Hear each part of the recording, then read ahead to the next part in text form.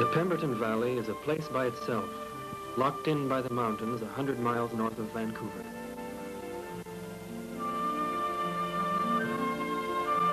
Spring is here very suddenly. Overnight, the skunk cabbage is flowering and the pussy willow is in bloom.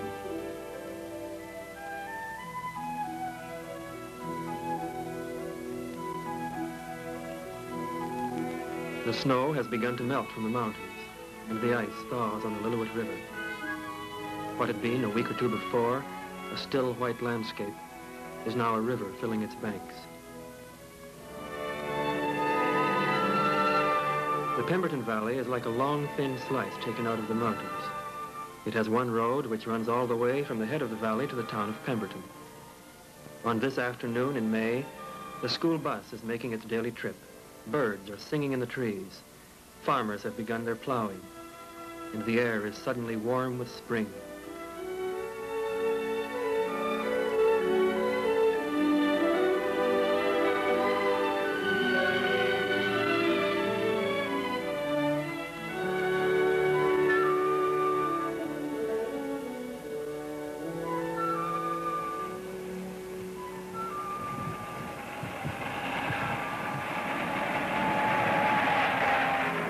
The bus has only one more stop to make. The last 4 passengers are the children of Lukey and Doris Van Beem.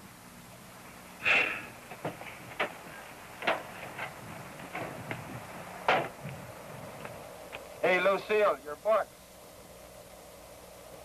Thanks, Jack. This film is about the Pemberton Valley in springtime, and partly about these children. 4 distinct and determined personalities. Elaine and Vern are foster children. They've been with the Van Beems less than a year, but already they behave like true brother and sister. Even their fighting is an expression of love for the comradeship and freedom they didn't have before. Lucille is the oldest daughter, and being the oldest, she reserves the right to spank the bottom of anyone who doesn't behave.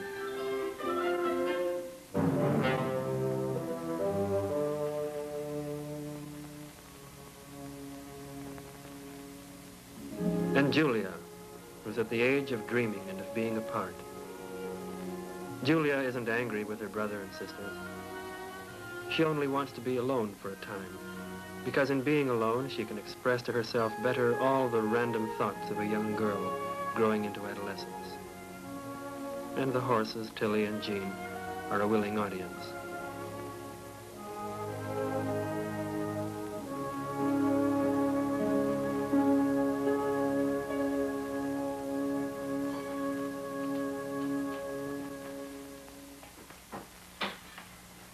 Hi, kid. Hi, Doris. Hi, Vern. Hi, Lane. Hi, Mom. Hi, Lucille. Where's Julia? She's out cutting Tilly. Where's Dad? He's off working with the tractor, I think. He said he'd like to have you take the salt and minerals down to the calves today. Today? I thought we were supposed to do that tomorrow, Mom. Hey, Vern! Vern! Guess what we've got to do today?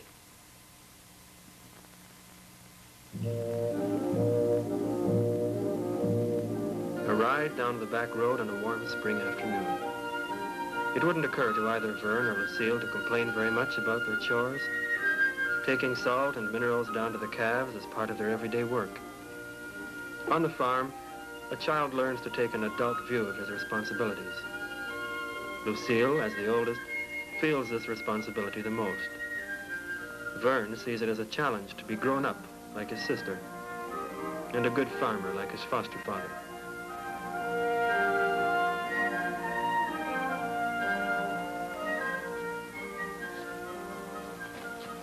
Hey, Lucille, look what I see.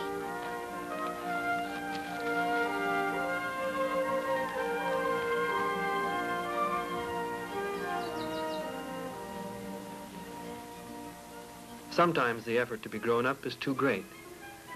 For Vern at 10 years is a very complicated person. His life before he came to the Van Beems was unhappy and uncertain. Now that he's part of a family, among people he can trust, some of the tension has gone. The barriers are coming down, and his own playful and affectionate nature is beginning to show through.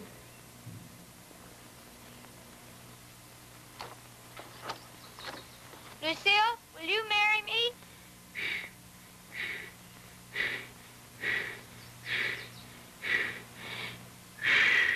Oh, Vern, cut it out and go and get the calves.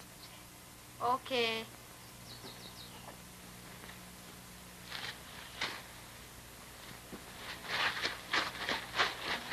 Lucille's chiding comes easily to her as one who knows her place in the family and likes it.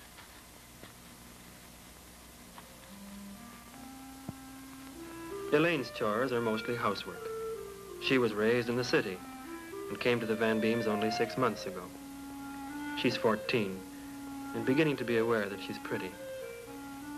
Like Julia, she can escape in her work to another world, the world of her past life, perhaps. Nobody knows quite what she thinks about it. And yet she's more outgoing than Julia. It is easier for her to mix with people. And like Vern, she calls Mrs. Van Beam Doris.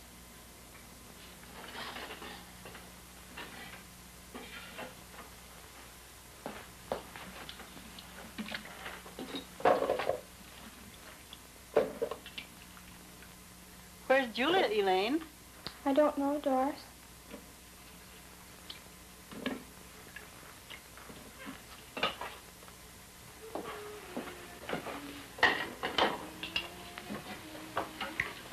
What are you doing, Julia? I'm cleaning up my room. Okay.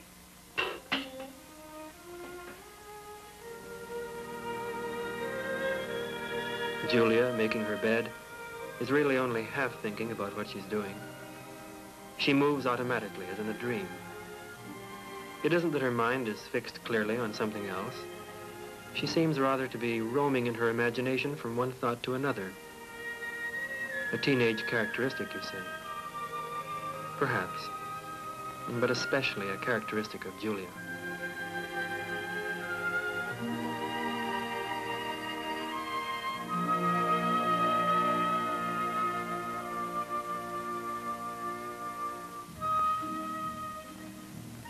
Yes, it's difficult to keep your mind on one thing at a time.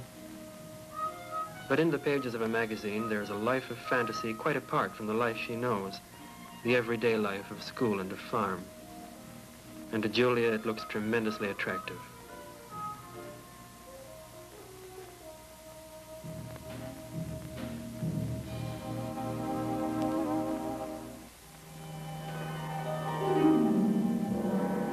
In the barnyard, a soft breeze comes down the valley. The animals graze in the stillness of early evening. This is the last light of day, when everything looks strangely bright. The farm buildings cast their long shadows, and the animals move slowly.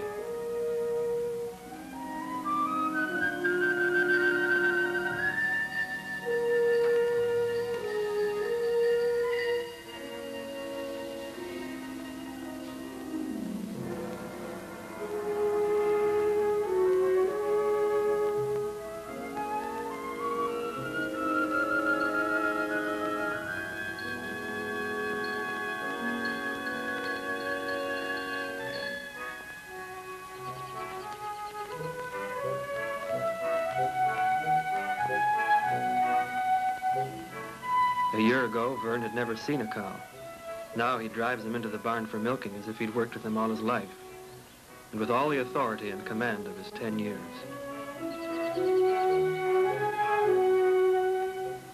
This is the Vern who sees himself in the years to come as a good farmer, with acres of potatoes in the ground, 5 or 6 horses to ride, and a large herd of respectful and obedient cows.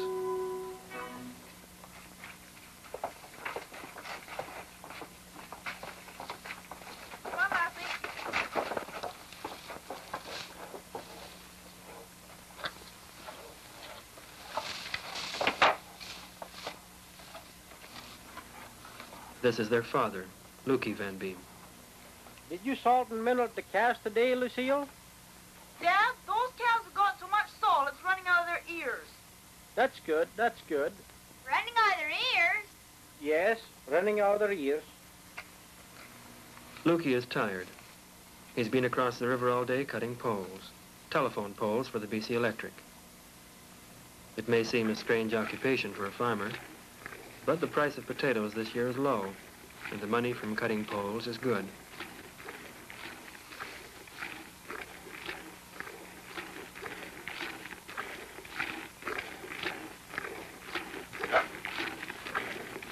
Yet potatoes has been the one big crop of the Pemberton Valley ever since the place was settled. The potato crop is the farmer's calendar. Lukey has to begin plowing tomorrow and planting next week. And all the time, the daily work of the farm goes on. Hey, Dad, are we going to the rodeo this year? Yes, like every other year, Lucille. It's on the 20th this year. Yeah, on the 20th. Maybe Roger Leo will be riding.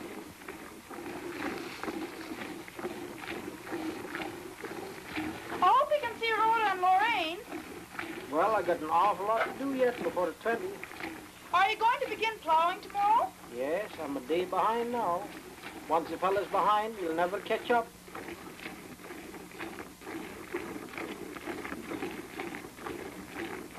Once the fellow's behind, he'll never catch up.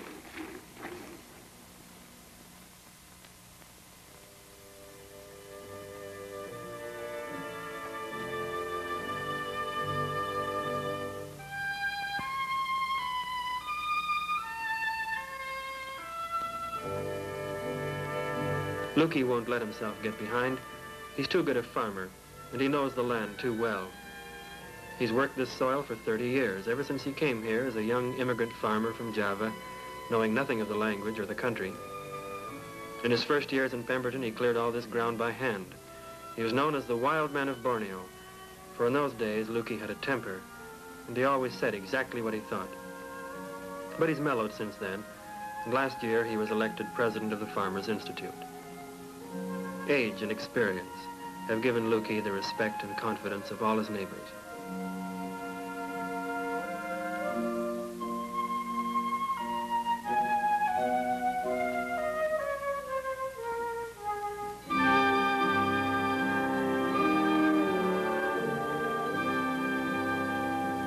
This soil has been worked many times, and it's given up some good potatoes.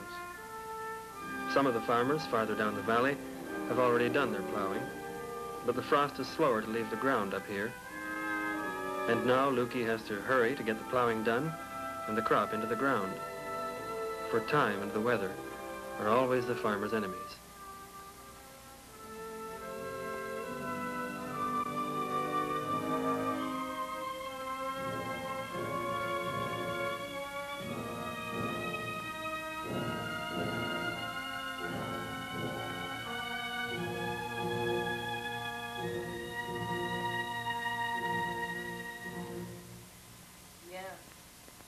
Yes, Noreen. We expect to be planting on Monday. Do you suppose you could come? Fine. Yes, we expect Robert to drive the tractor. Mm-hmm. Do you suppose you would come a little early, Noreen, to help me get started? Very good. Fine. Well, we'll see you Monday then, Noreen. Thanks a lot. Bye now. Mom, is it okay if I put my bathing suit on? Your bathing suit, Julia? What do you, I thought you were going to do your homework. I am. I'm going to go to the island and read. Well, are Elaine and Lucille over there swimming? Yes, they're over there, and Bryn's over there, too. Yes, I guess so. Thank you, Mom.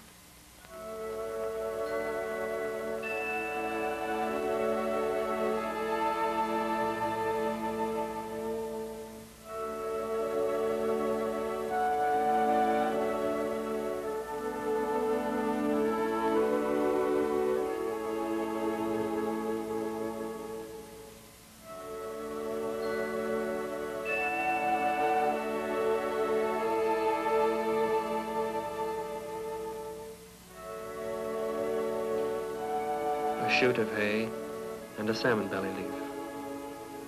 Julia is on her way to do homework, but there are so many other things to study.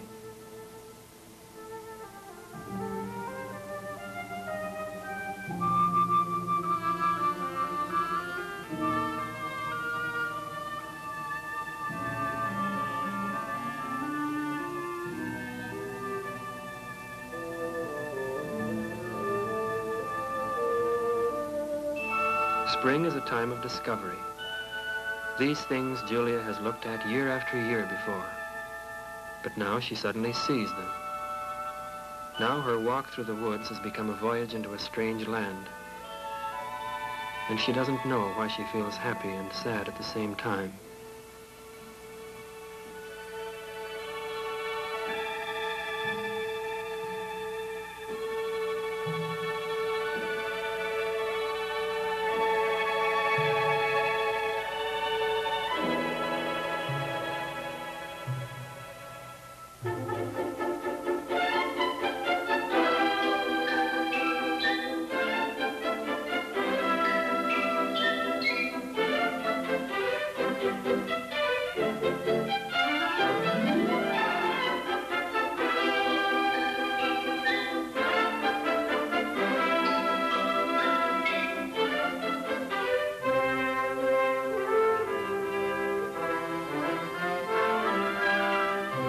The May sunshine has warmed the waters of the salmon slough, and for Vern it makes up for a cold winter and the months of tramping knee-deep in the snow.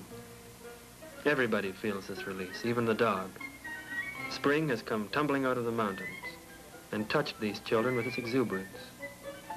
In their clowning and splashing, there is no self-consciousness, no embarrassment. Their play is as simple as an animal's. How many of us would not like to be as free and as uncomplicated and as happy as this?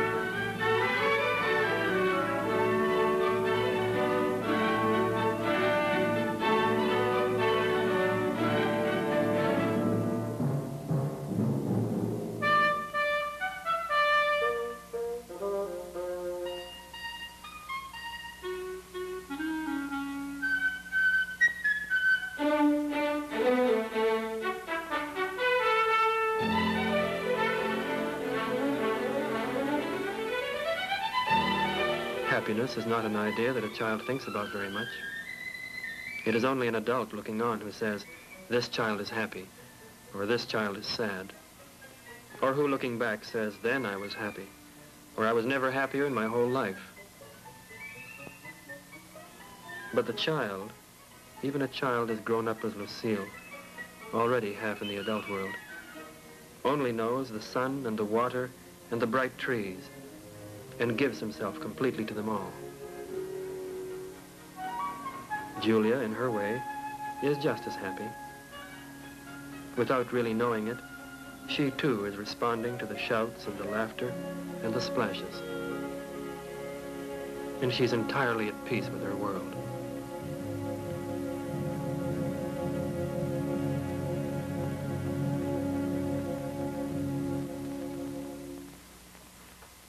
That'll be fine, thank you, Noreen. If you just pile them up, the children will get them when they come home. Okay, Doris.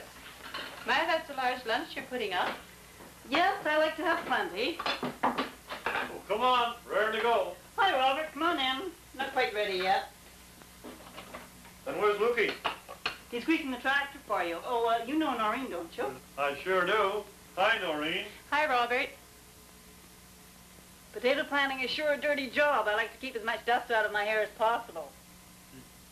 You should do the same as I do. Just put one layer of dirt on top of the other and you don't notice it. Well, let's go. I thought you were still asleep. That's what you think. Well, Socks, are you ready? Yes, about as ready as I'll ever be, I guess. Thank you, Noreen. You're welcome, Doris.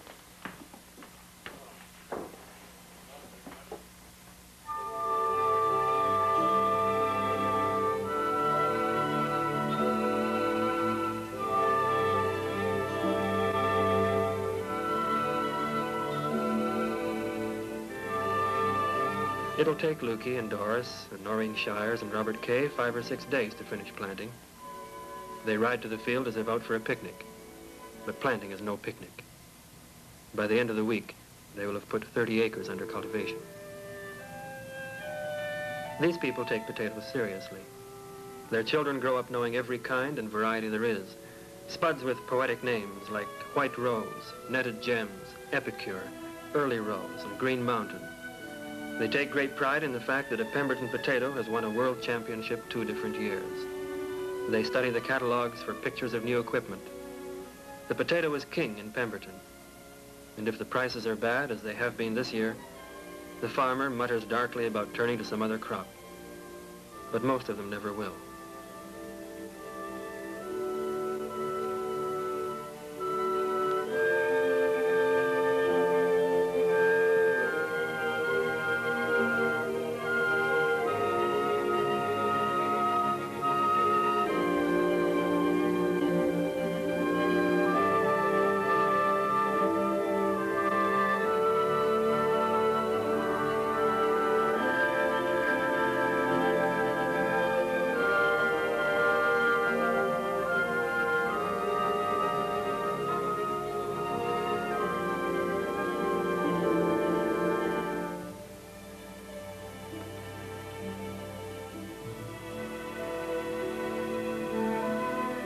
One of the great advantages of the farmer's life, people tell us, is that he can work outdoors, and how pleasant and healthy that can be. For the Van Beams and their neighbors, it often is. But planting requires too much concentration for them even to be aware of the beauties of nature. Each one of them is tremendously intent on his own job, the women in their cutting, Lukey in feeding the pieces, and Robert in driving slowly and absolutely straight. Planting is hard work.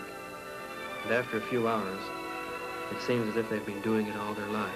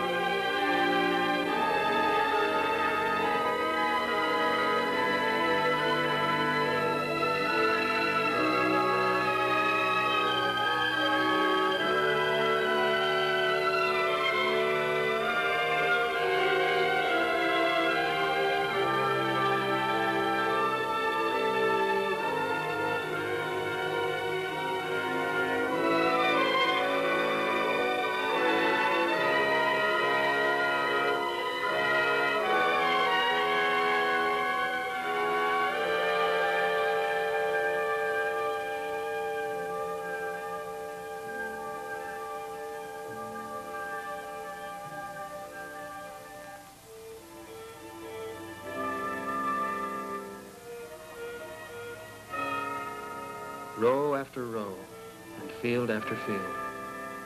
On it goes to the long shadows of late afternoon, and tomorrow, and the next day, and the day after.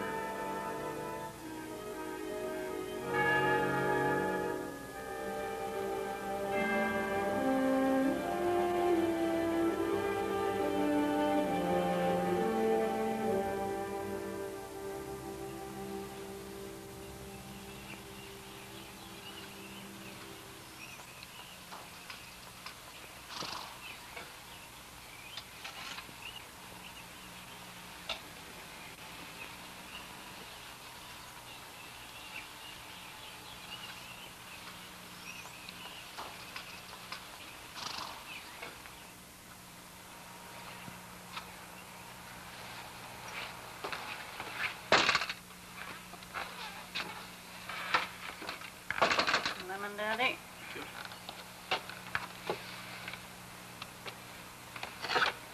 Noreen sure was tired today, wasn't she? Well, the first day's always the hardest. Yes. I guess you're on your first million now, Daddy. My first million? Or what? Spuds or dollars? If it's spuds, I sure seen them a long time ago. Well, it sure isn't dollars anyhow. Well, the farmer sure ain't making any money this year. Oh, no, but what the heck, we still have the cutting of poles to fall back on. Oh, sure. Well, I guess I better check the gates. Okay, Daddy. The farm is Lukey Van Beem's life, and it always will be. Hard work, never sure of his markets, never sure whether some freak of weather or disease will reduce all his work to nothing. But there's something that others will envy. His independence, the security of his home and family, his closeness to living and growing things. In fact, all the wholesome virtues that we are becoming too embarrassed to talk about anymore.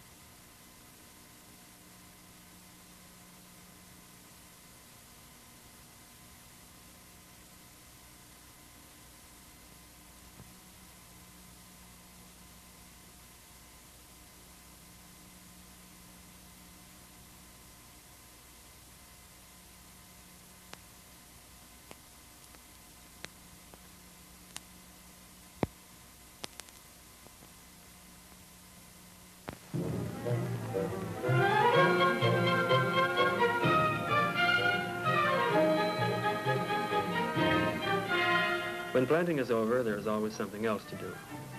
This afternoon, Lukey's taking his Model A into Pemberton to buy weed killer at the co-op. It's a small town. About all you can see on this street are a few houses, a machine shop, a garage, a store, and the hotel. And this is the main street. But it's big enough to handle the business of the valley, which has a population of about 500, as well as another 400 or 500 Indians living on the reserve at Mt.Currie, 6 miles away.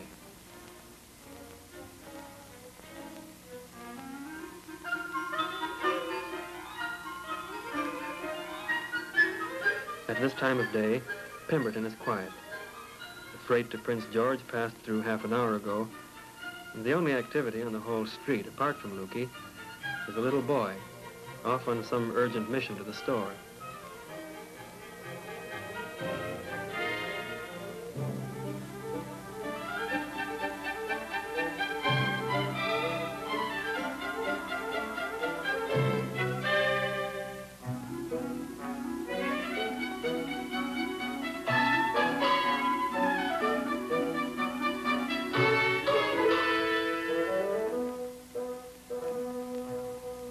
In the co-op office, Eric Gethin is trying to make some sense out of his account books. In his slow and quiet way, Eric is one of the most important people in the valley, for the co-op speaks for all the farmers. His office is like Eric himself, comfortable, smoky, and a little cluttered.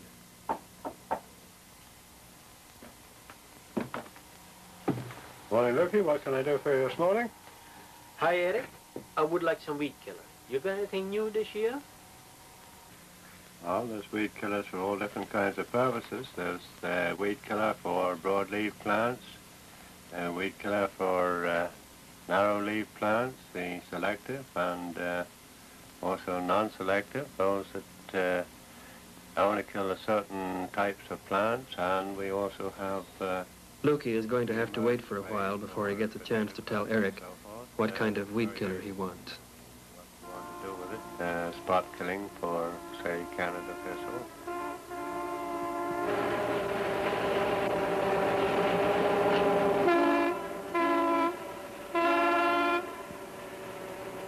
The Pacific Great Eastern Railway.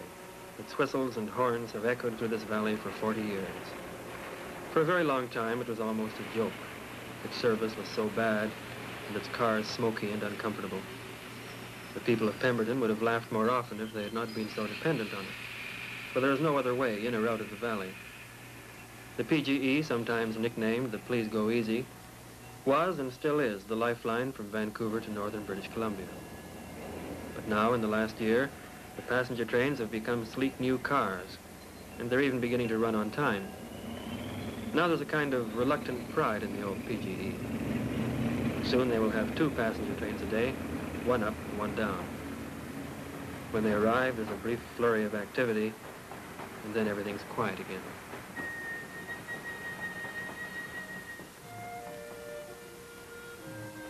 Let's leave Lukey with Eric and the weed killer. We'll be seeing him later on May Day at the rodeo. This is Roger Leo. He's 15 years old, and he's Indian. He rides into town from Mt.Currie every afternoon. There's a train to pick up his papers. Roger is one of the few Indian schoolboys who also has a job.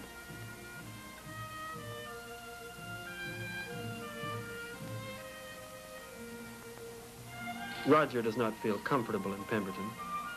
Like most Indians, he's shy and reserved with members of the white race, shy even among his own people. Pemberton is not unfriendly to its Indians, but there is the barrier between races. And on the other side of that barrier, the Indian always takes second place.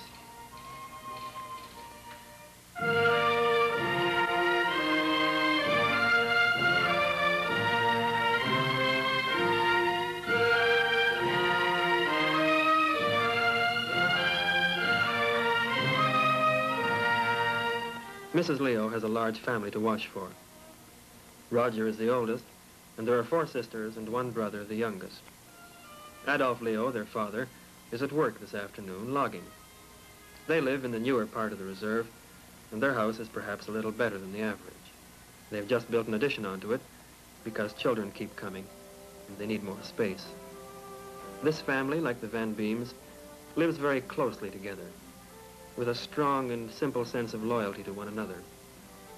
What Roger does is of great interest to his sisters. Lorraine can read, of course, and make some sense out of the papers. But in many ways, the daily news might as well be a storybook to these children. So remote is it from what they know.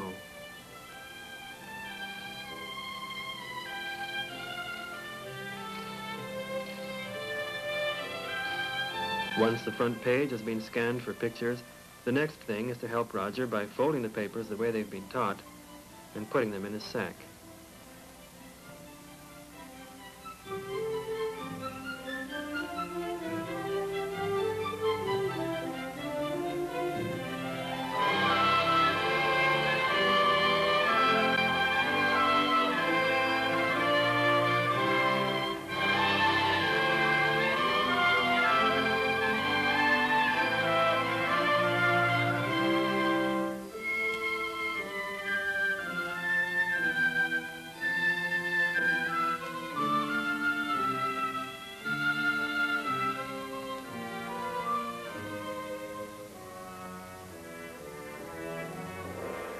And having helped speed Roger on his way, his sisters are sorry to see him go.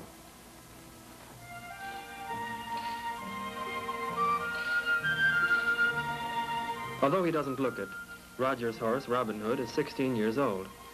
Roger is proud of him. For many years, he was one of the best horses in the village. He's won many races in his day, and perhaps next week at the rodeo, he'll win another.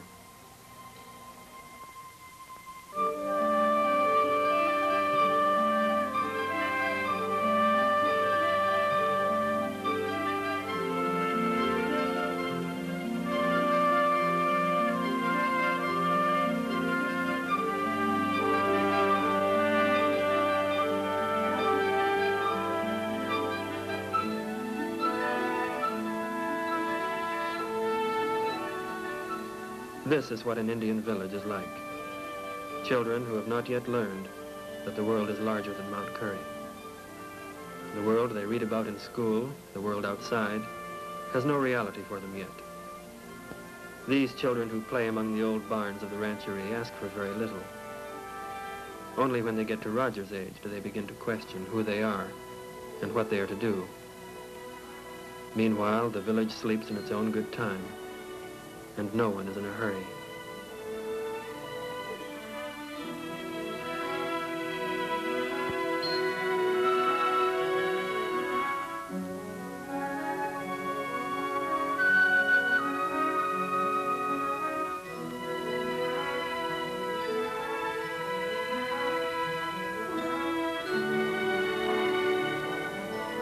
A greeting between two young Indians is often as shy as this.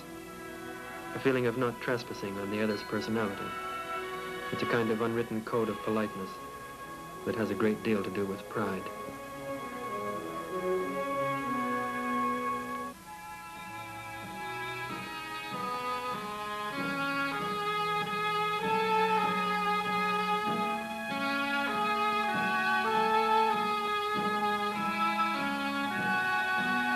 This is the old village. In the early days, Mount Currie was called Creekside. The change of name has made no difference to the people who live there, and this part of the reserve looks much the same as when it was built, like some early photograph of a frontier town.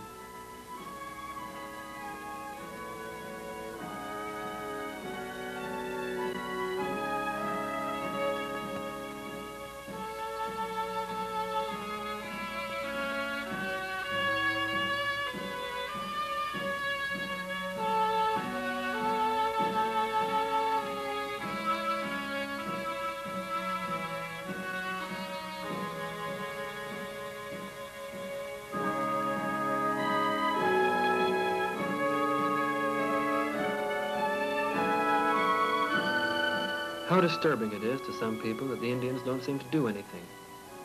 But is this so bad? Would they be happier working to buy a refrigerator? Some of the younger ones think so. There are those in the band who feel that the Indian must advance to survive, that he must get an education and look for the day when he can compete on equal terms with the white man. And there are others, the older ones, who are proud of their traditions and resent any efforts to change them.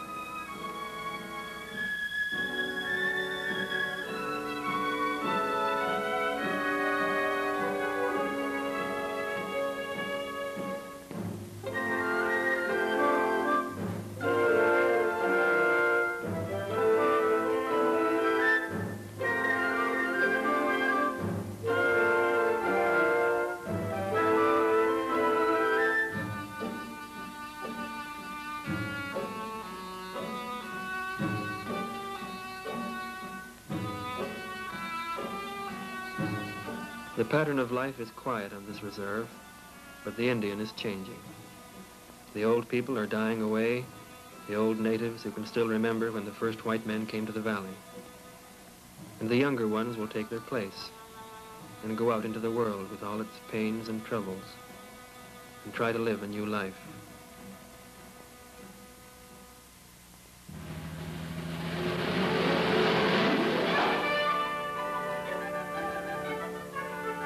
Roger has finished his papers, and now he's taking Robin Hood out for a ride.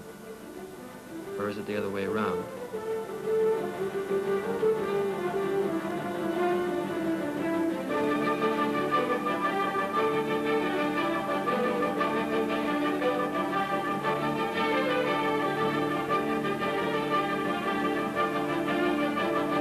This is Roger's country. He has never known any other. And because he knows it well, he loves it. These fields and trails and creeks have been his playground for 15 years. His ancestors shot deer in these woods, picked berries on the mountains, and let their animals run free. They took their possession for granted, for as much of the world as they could see was their own. Now times have changed. The fields and the trees and the grass have been given to the Indians. They are no longer theirs by right.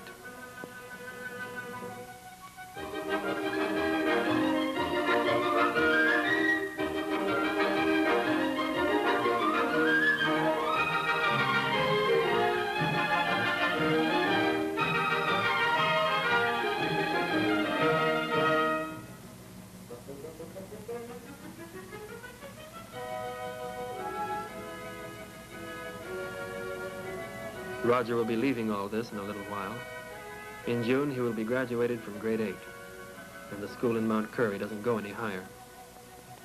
Roger is a good student, and his teacher wants him to go to Williams Lake next year, where there's an Indian high school. It means being away from home for the first time, meeting strange people. Roger is not looking forward to it, but he knows it is the right thing to do.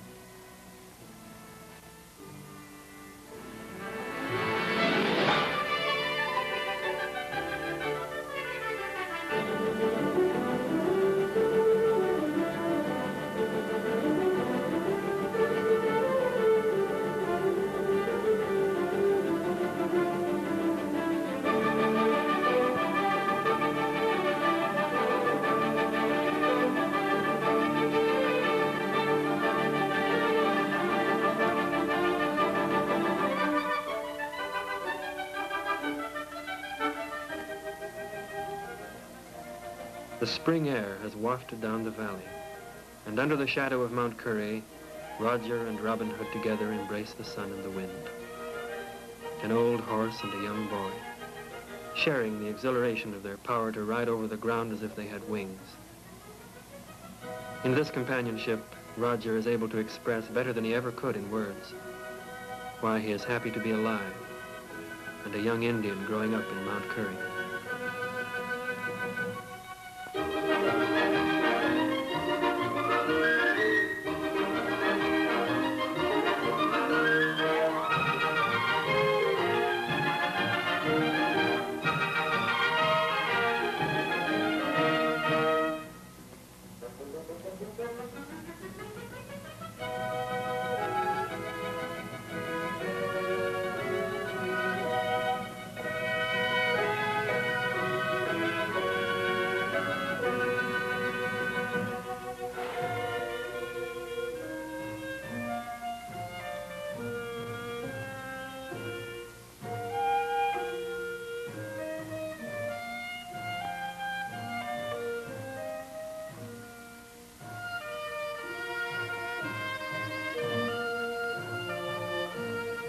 It's nearly 5, and Adolph Leo is coming home from work. It's the first day's logging he's had in a few months, but things will be better now that spring is here. Logging has made all the difference to Indians like Adolph Leo. For now, when he can get the work, the money is good. Better than he can get doing casual labor for the white farmers, and better than farming for himself. There's little incentive for the Indian to work the land he's been granted, much to the irritation of the whites, who would like it for themselves.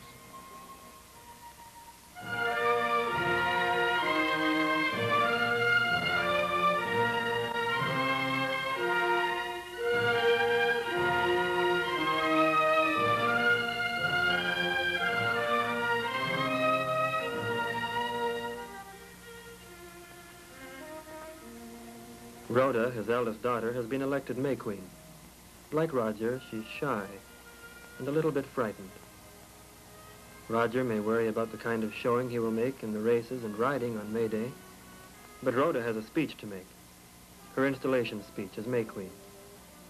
And because Rhoda is embarrassed, her family is embarrassed for her and draws closer to her to help. The Indian may be alone in his country, but in his family there are no strangers.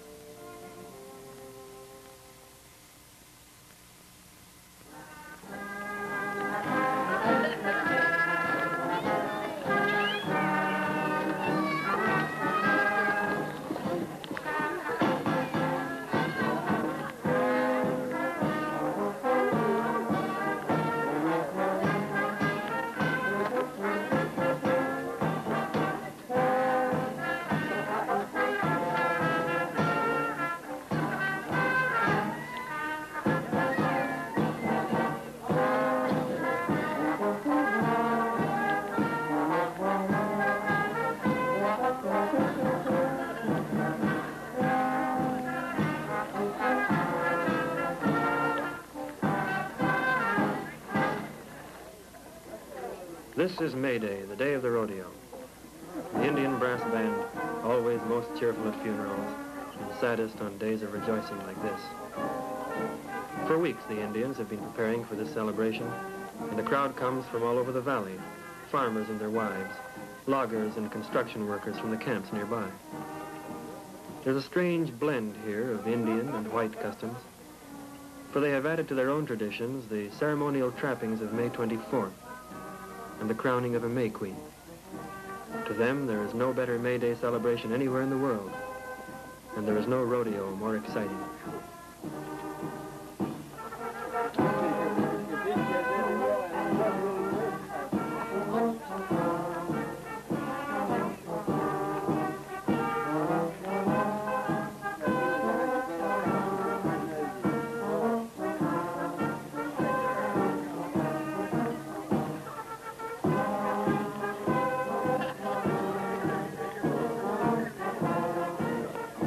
The new queen waves to her subjects.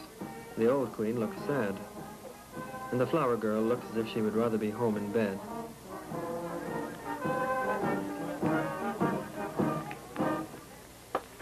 queen here is going to remove her crown and give her the new one. Rhoda Leo, going to make queen this year. Rhoda makes a dignified and gentle queen, and she carries herself well, because this is the moment when all eyes are upon her. Ladies and gentlemen, may this celebration be as long remembered as the beloved Queen Victoria, in whose honor today has been. May I again express my thanks to you and to all those who in any way have contributed to making this a success. Thank you.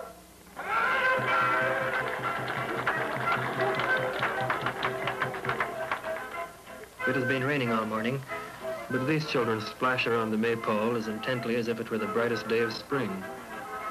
To us, the dance may seem a little sad, but that is because we have trained ourselves to look at things in a complicated way. We prefer our ceremonies impersonal and streamlined. But among these children, whether watching or taking part in the parade, everyone is a participant. And that feeling of belonging or closeness, that family feeling, runs through all the antics to follow.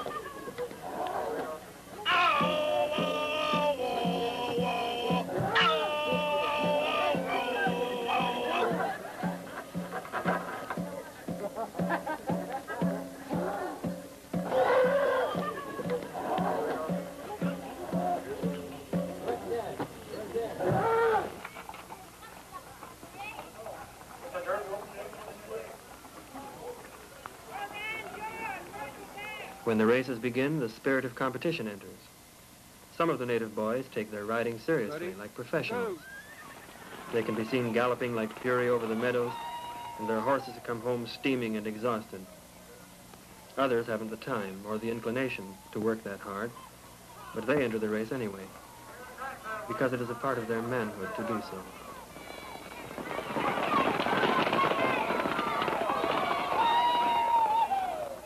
There is the same spirit of improvisation about the races as in everything else. The starter has to redraw the starting line because of the rain. On the sidelines, a betting booth suddenly appears, conducted by Billy Pasco, who until last year was chief of the band and is now a kind of elder statesman.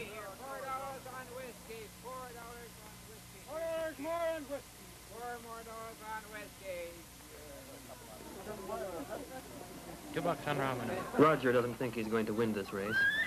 Robin Hood is past his prime. The rain makes it a little harder for the riders. So do the dogs, who invariably leap from the sidelines to chase the horses. And of course, there's always somebody's little girl who wanders out into the track in the path of the race. But after all, this is part of the fun.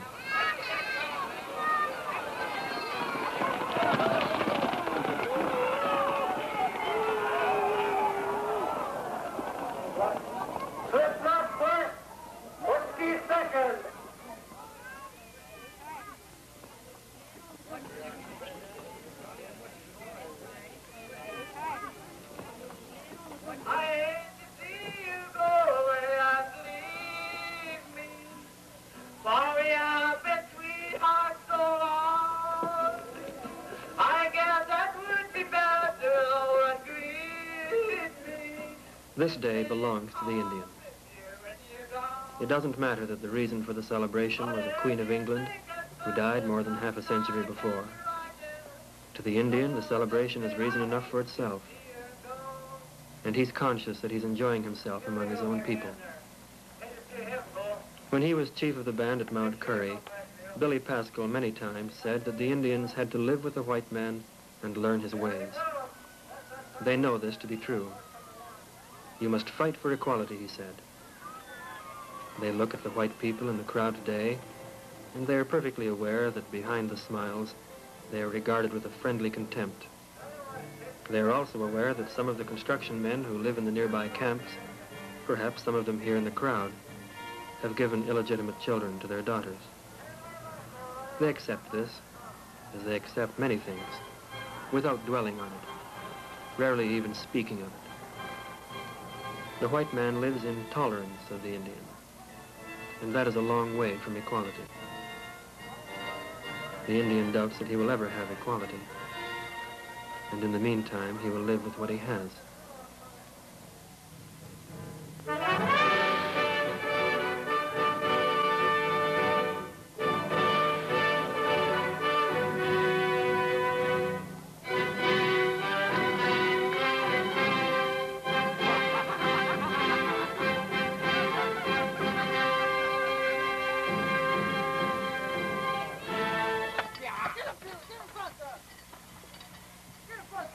Watch your hat there, people. You step right in there. This is the real rodeo, the riding, the test of skill and courage. Here, the interest of the crowd is at its peak, for they are drawn together by one excitement, the element of danger. Give him a big hand. Give him a big hand. I never seen a good ride over here before. Okay, let her go, huh? Let her go over there. Here comes. And even with the riding, there is the same homemade quality about this rodeo. Many of the broncos are plow horses who find it very hard to work up enough enthusiasm to buck. And when that happens, the Indians follow the action just as intently, for they are already convinced that this is the best rodeo ever held. Take them up there, Mark. They never throw off that thing there. They take plows and give them an exhibition rally. Down front. 6 months. Down front. 6 months. Down front. 6 months.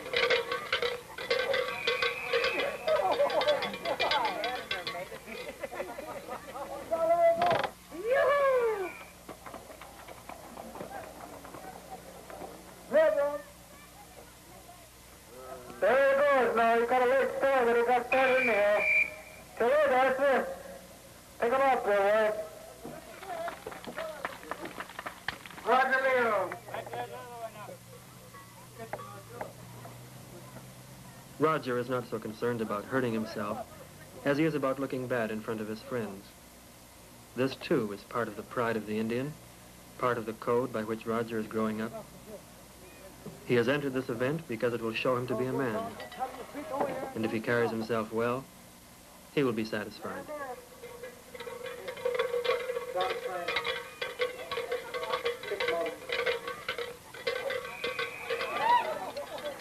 That is Roger Leo.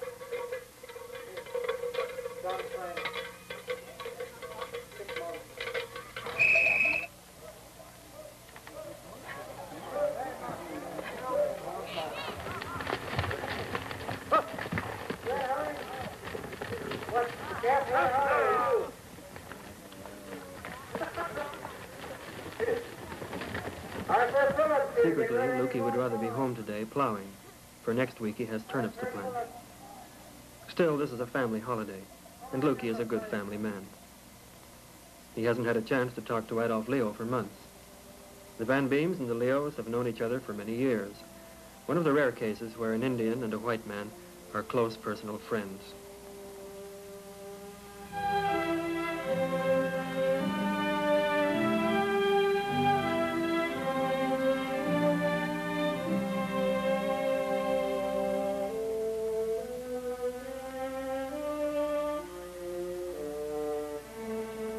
The Van Beams and the Leos have no thought that their friendship is especially unusual.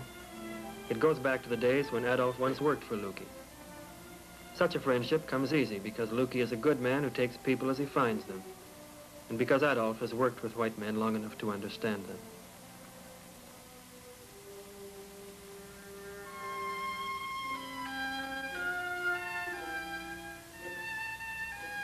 The animals are turned out of the corral. May Day is over. The rain has stopped, and it's time to go home.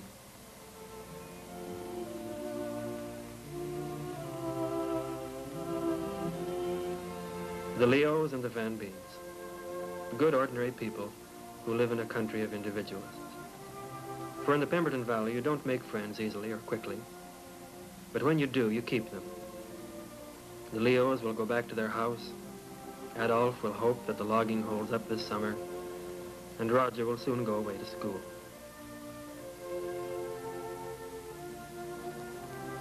The Van Beams will drive the 25 miles back to their farm in the old Model A, with Lukey already worrying about his turnips.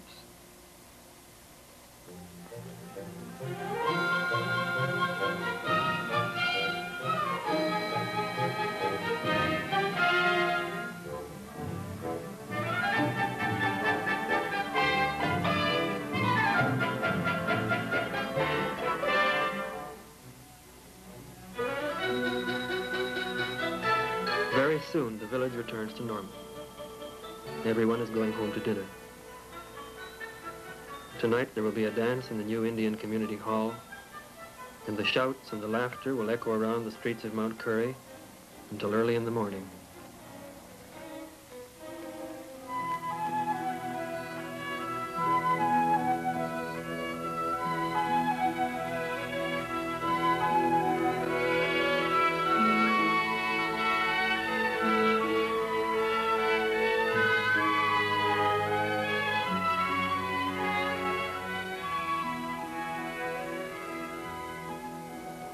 Right now, they are full of today.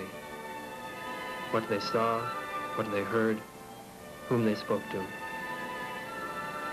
In a little while, May 24th will recede into the past, into another of the days of spring, and the bright mornings of summer and the sharp blue afternoons of winter will take its place.